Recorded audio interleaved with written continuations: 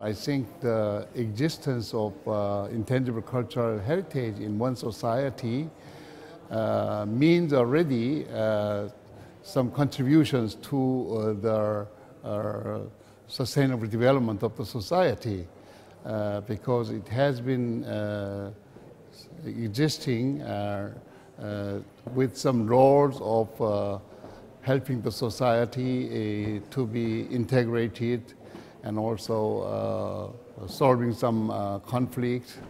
Also from the heritages they have learned some values and norms of harmonizing the societies.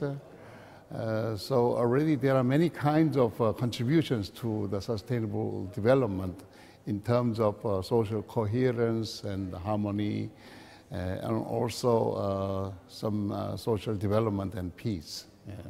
In my experiences in Korea, I could say that since the end of Second World War, we have followed much the modernization way according to the westernization model.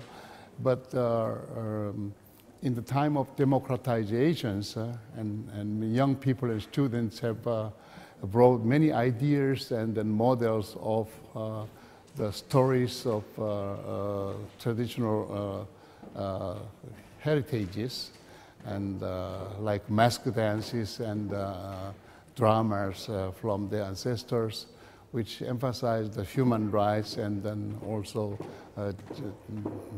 just social justice.